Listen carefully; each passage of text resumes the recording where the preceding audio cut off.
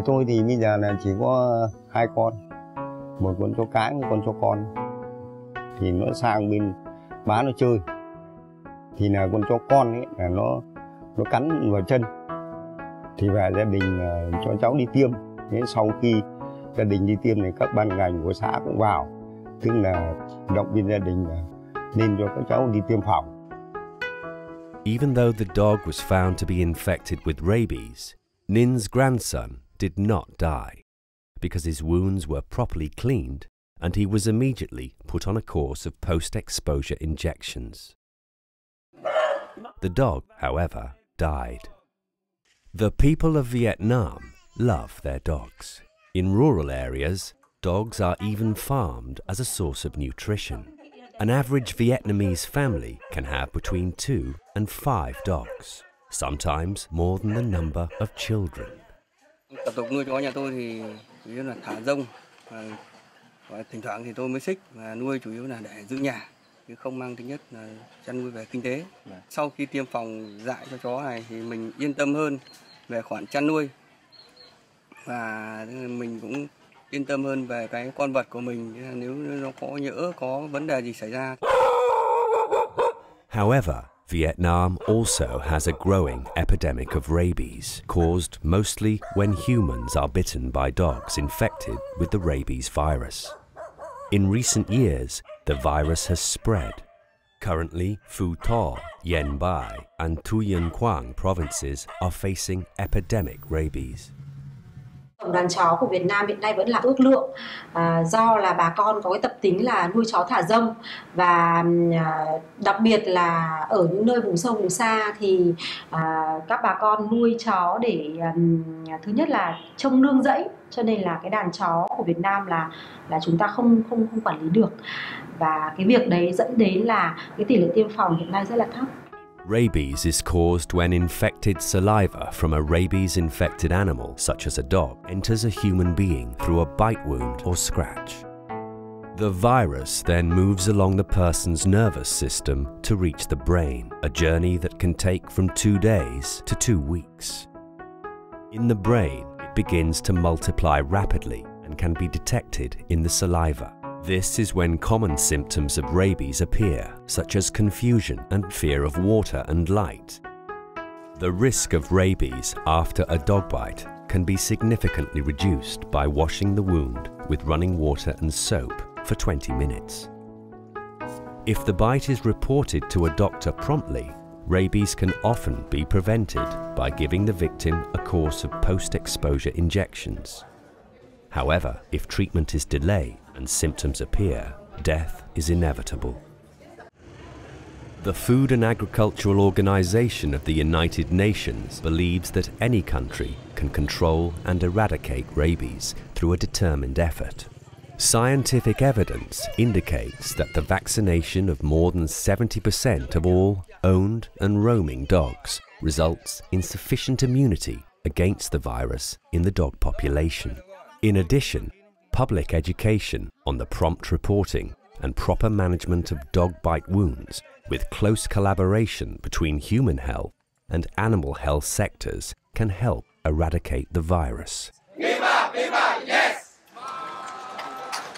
The successful rabies control program in Bali, Indonesia, receives strong support from the island's provincial government to systematically mass vaccinate dogs and communicate to local communities about rabies. In Vietnam, political and financial commitment from the authorities in high-risk provinces will also be the key to success. In 2013, we did a rabies mission here in Vietnam, and we found that there's a large number of unvaccinated roaming dogs that pose a risk for rabies. There seemed to be a low public awareness about the risks of rabies and how to prevent and control rabies, even how to respond if you get bitten by a dog. We also found that a significant number of people are not receiving post-exposure treatment, either because they don't think the risk is that great or alternatively because they don't have access to the post-exposure care. And finally, we recognize that there could be a lot better coordination, more coordination, improved coordination between the Ministry of Agriculture and Rural Development and the animal health experts, as well as the Ministry of Health and public health experts. The government of Vietnam is the lead ASEAN country for the eradication of rabies in the region by 2020. In 2005, Vietnam developed its National Rabies Action Plan with the simple goal of eradicating rabies in the country. Ở Việt Nam thì được Ban Thư ký ASEAN giao nhiệm vụ là sẽ soạn thảo một cái chiến lược thanh toán bệnh dại đến năm 2020, đến năm 2020 thanh toán bệnh dại cho khu vực ASEAN. Và chúng tôi đã tổ chức một hội nghị liên ngành giữa y tế và nông nghiệp tại Đà Nẵng vào năm ngoái. Ở đấy thì chúng tôi đã thông qua cái chương trình thanh toán bệnh dại năm 2020 của ASEAN, và hiện nay thì chúng tôi cũng đang chờ là các bộ trưởng nông nghiệp sẽ thông qua vào hội nghị bộ trưởng sắp tới tại Myanmar. The same year, it launched its first ever program of mass dog vaccination. The campaign was widely promoted through communication. As a result, more than 2 million dogs were vaccinated that year. Since then, there have been 20 mass dog vaccination campaigns, through which about 33 million dogs have been covered. The Vietnam government's anti-rabies vaccination program, covering mainly dogs, is conducted from March through May with the involvement of the local government. A second vaccination campaign is conducted from September through November. Veterinary stations at the district level work closely with communes' people's committees to vaccinate dogs in communes and wards. We don't need to vaccinate all the animals in a population in order to protect it from a disease. You only need to vaccinate a certain percentage. Once that percentage is vaccinated, if the virus enters that population, the virus won't be able to spread and it'll eventually die out. It's hard work to catch the dogs. Dogs are faster than us. And they can run typically for a longer distance than we can before we get tired. For dog catching, the most important things that we want to appreciate is that if you want to catch the dog, you have to be able to think like a dog. So the first step, the foundation for good dog catching is having an understanding of dog behavior and being able to appreciate what the dog will do in different situations. Then it's very important to work together with your teammates on your vaccination team and to be able to develop a strategy. But in situations when we can't hold the dog net is a great way to vaccinate because we can also put a collar on the dog.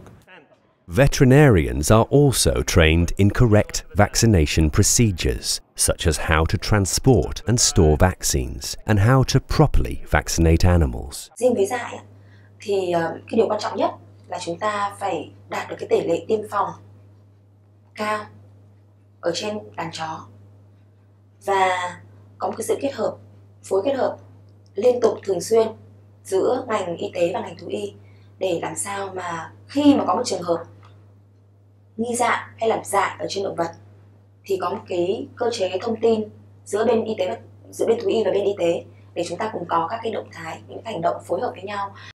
Bộ Y tế và Bộ Nông nghiệp ấy có một cái chúng tôi có một cái gọi là thông tư liên bộ, thông tư số 16 về bệnh truyền nhiễm, thì trong đấy thì có bệnh dại, và đặc biệt là cái chương trình dại này thì chúng tôi luôn luôn song hành cùng với ban quản lý dại, ban quản lý chương trình dại quốc gia của bên Bộ Y tế, mà bên đấy là NIHE, là Viện Vệ sinh Dịch tễ là đơn vị mà đứng ra để quản lý cái chương trình này.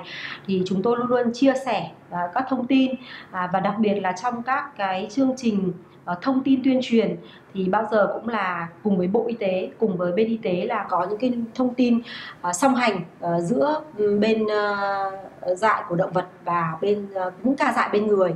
Và thường là chúng tôi có chia sẻ thông tin, nên là khi có những ca dại trên người là ngay lập tức chúng tôi có những thông tin và ngay lập tức là có cái việc mà điều tra trở lại đối với đàn chó tại địa phương mà có ca bệnh trên người.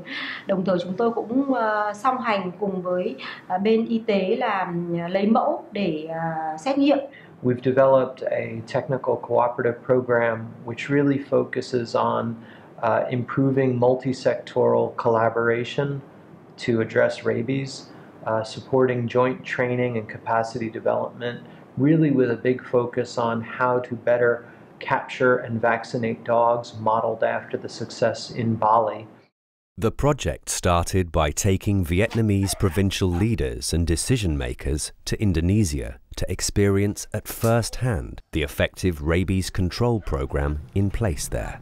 Upon their return, the leaders changed their provincial rabies strategies to reflect lessons learned in Indonesia.